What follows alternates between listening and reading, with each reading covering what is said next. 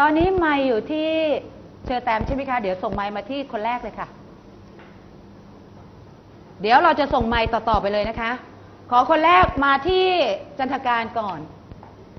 ให้นักเรียนเขียนโจทย์ลงสมุดแล้วใส่แล้วเลือกเครื่องชั่งให้เหมาะสมกับไก่1ตัวก่อนเวลานักเรียนนะคะใส่คำตอบนักเรียนใส่แบบนี้เลยไม่ต้องตอบนะไม่ต้องเขียนตอบนักเรียนเขียนขีดตรงกลางแบบนี้ค่ะข้อที่1เขียนโจทย์ลงสมุดด้วยไก่1ตัวเสร็จแล้วให้นักเรียนเลือกเครื่องชั่งวันนี้ครูให้มา3ชนิดก็จะมีเครื่องชั่ง2แขนเครื่องชั่งสปริงเครื่องชั่งแบบตุ้มเลื่อนจันทการหนูเสร็จยังคะเสร็จแล้วไก่1ตัวหนูเลือกเครื่องชั่งชนิดไหนเครื่องชั่งสปริงใครตอบเครื่องชั่งสปริงยกมืออ้าวดีมากค่ะไหนใครไม่ได้ตอบเครื่องชั่งสปริงบ้างยกมือค่ะไม่มีนะคะเพราะฉะนั้นทุกคนเลือกใช้ได้ถูกต้องและเหมาะสมคำตอบคือเครื่องชั่งสปริงตรวจตามเลยค่ะขีดถูกเลยค่ะต่อไปเราก็ยังใช้เครื่องชั่ง3ชนิดนี้นะคะเพราะฉะนั้นข้อที่2นักเรียนมีโจทย์อยู่แล้วนะคะข้อที่2เขียนโจทย์เลยค่ะข้อที่2ส้มเขียวหวาน1เข่งแล้วนักเรียนก็ขีดตรงกลางนะคะเหมือนเดิมใส่คำตอบด้านหลังนักเรียนควรจะเลือกเครื่องชั่งชนิดไหนข้อที่2ส้มเขียวหวาน1เข่งลองนึกถึงภาพส้มเขียวหวาน1เข่งสิจะชั่งเครื่องชั่งชนิดไหนดีนะถึงจะเหมาะสมคุณเน้นคำว่าเหมาะสมคะ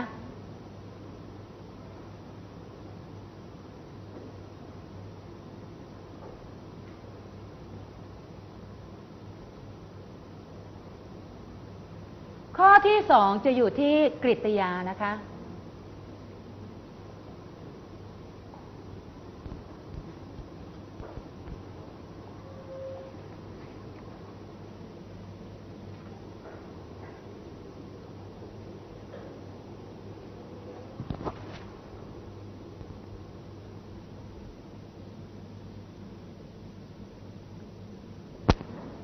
เสร็จไหมคะครูจะให้1ข้อต่อ1นาที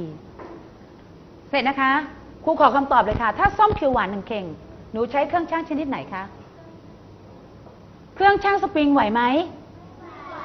ไหวไหมคะนักเรียนนึกถึงเครื่องส้มเขียวหวาน1เข่งใหญ่เลยอะเครื่องชั่งสปริงไปชั่งได้ไหมตอนนี้เครื่องชั่งสปริงจริงๆแล้วมีหลายขนาดนะคะครูบอกแล้วว่ามีขนาด8กิโลกรัมก็มีเพราะฉะนั้นเวลาเราชั่งน้ำหนักเกิน8กิโลกรัมได้ไหมไม่ได้แล้วขนาดที่คุณนำมาให้นักเรียนดูก็มีขนาดเท่ากับ15กิโลกรัมแสดงว่าชั่งสิ่งของเกิน15กิโลกรัมได้ไหมไม่ได้มีนึกถึงภาพส้มเขียวหวานเข่งใหญ่ๆเลยอันไหนเหมาะกว่าเครื่องแบบตุ้มเรือนบางคนบอกว่าเครื่องชั่งสปริงมีขนาด60กิโลกรัมก็มีแต่ดูใน3ชนิดนี้อันไหนน่าจะเหมาะกว่าต้องเป็นเครื่องแบบตุ้มเลื่อนเครื่องชั่งแบบตุ้มเลื่อนใครตอบเครื่องชั่งแบบตุ้มเลื่อนขีดถูกเลยค่ะน่าจะเหมาะกว่าเครื่องชั่งสปริงนะคะนักเรียนคะครูให้นักเรียนเขียนในบรรทัดเดียวกันแต่ของครูขอเป็นบรรทัดที่2นะคะเพื่อความชัดเจนต่อไปข้อที่3เขียนโจทย์ลงสมุดค่ะข้าวสาร1กระสอบข้าวสาร1กระสอบ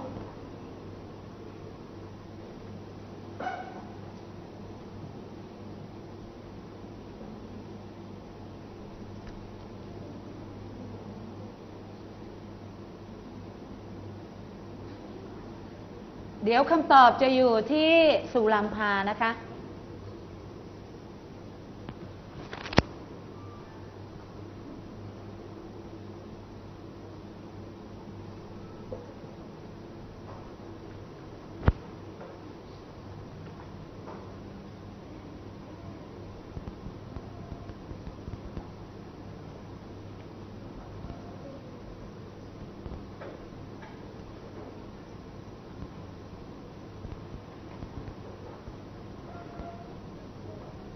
เสร็จยังคะเสร็จแล้วข้อที่3ข้าวสาร1กระสอบสุรัมพาหนูใช้อะไรคะเครื่องชั่งแบบตุ้มเลื่อนเครื่องชั่งแบบตุ้มเลื่อนใครตอบเครื่องชั่งแบบตุ้มเลื่อนขีดถูกค่ะใครผิดนักเรียนขีดผิดเฉยๆได้ไหม ไม่ได้ให้นักเรียนแก้ไขให้ถูกต้องด้วย ต่อไปข้อที่ 4 เครื่องยาไทย1 ซองเครื่องยาไทย1 ซองนักเรียนเคยเห็นเครื่องยาไทยไหมเบาไหมเบาหรือหนักเบามากไหมคะโอ้ยเบามากเลย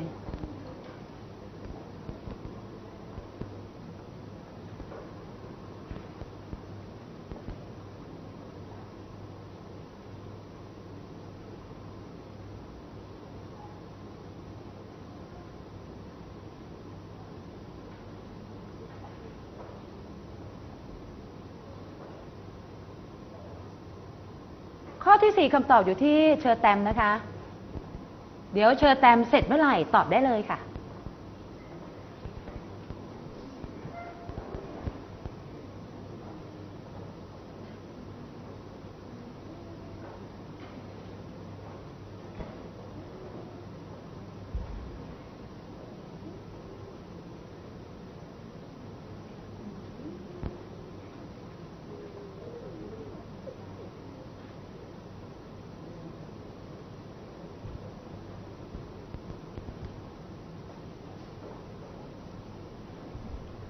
เครื่องช่าง2 แขนเครื่องช่าง2 แข แข น นไหนใครไม่ได้ตอบเครื่องช่าง2 แขนบ้างมีอยู่อนันตเดช1 คนเท่านั้นเพราะฉะนั้นครูเน้นแล้วว่าเครื่องยาไทยเนี่ยเบามากเลยถ้าเบาๆหน่วยที่ใช้ต้องใช้หน่วยเป็นกรัมเครื่องช่างที่เหมาะสมก็คือเครื่องช่าง2 แขนใครผิดแก้ไขค่ะต่อไปข้อที่ 5ฟักทอง1 ผล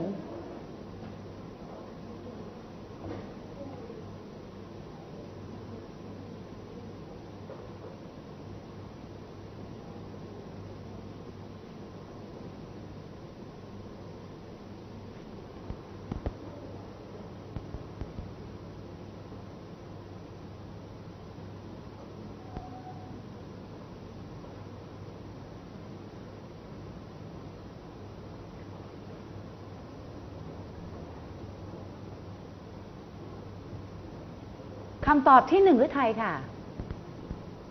ใครยังไม่เสร็จยกมือค่ะครูขอคำตอบเลยเครื่องช่างสปริงไหนใครไม่ได้ตอบเครื่องช่างสปริงบ้างไม่มีนะคะเพราะฉะนั้นคำตอบก็คือเครื่องช่างสปริงต่อไปข้อที่ 6ค่ะข้อที่ 6น้ำตาลทราย1 กระสอบ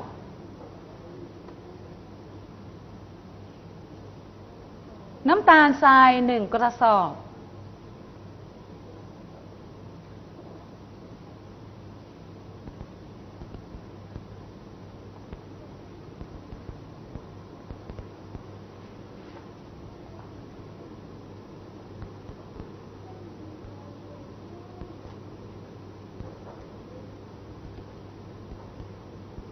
นักเรียนเคยเห็นน้ำตาลทรายที่บรรจุอยู่ใน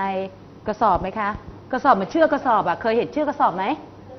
เคยใหญ่ไหมคะใหญ่ไม่เหมือนปัจจุบันนี้นะปัจจุบันนี้เป็นถุงเล็กๆมีหลายขนาดเสร็จไหมคะเสร็จแล้วขอคำตอบเลยค่ะคำตอบคือเครื่องช่างแบบตุ้มเลื่อนเครื่องช่างแบบตุ้มเลื่อนตรวจตามเลยค่ะคำตอบคือเครื่องช่างแบบตุ้มเลื่อนต่อไปข้อที่ 7ค่ะ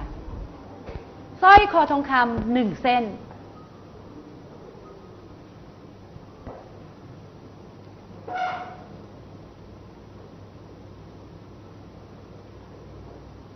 ข้อที่ 7สร้อยคอทองคำ1 เส้น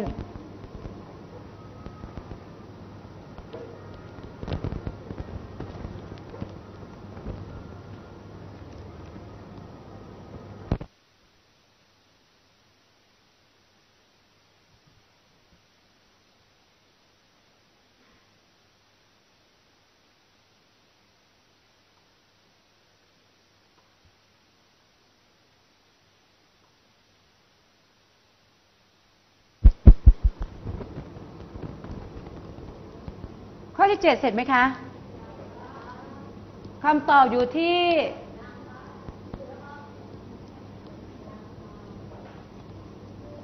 อยู่ที่รัตนทานใช่ไหมคะ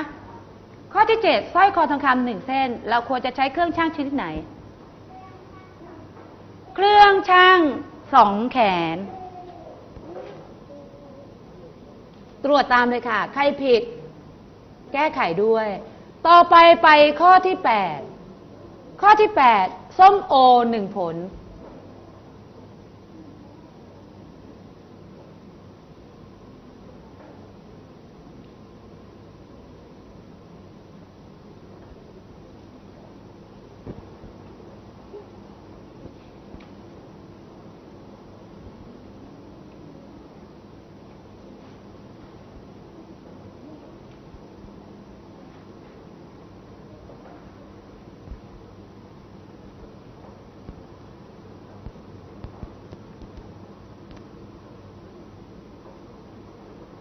ใครไม่เสร็จยกมือค่ะ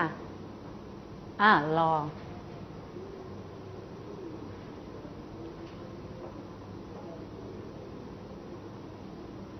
เสร็จไหมคะจิดาภาส้มโอ1 ผลเราควรจะใช้เครื่องชั่งสปริงไหนใครไม่ได้ตอบเครื่องชั่งสปริงบ้างไม่มีนะคะเพราะว่าส้มโอเป็นผลไม้แล้วแค่ผลเดียวเพราะฉะนั้นเราต้องใช้เครื่องชั่งสปริงเสร็จเรียบร้อยแล้วนักเรียนขีดเส้นใต้ได้เลยค่ะมี8 ข้อขีดเส้นใต้ค่ะ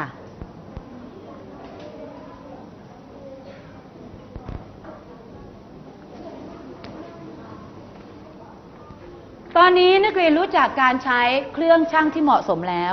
เพราะฉะนั้นต่อไปนักเรียนก็ต้องรู้จักหน่วยการชั่งที่เหมาะสม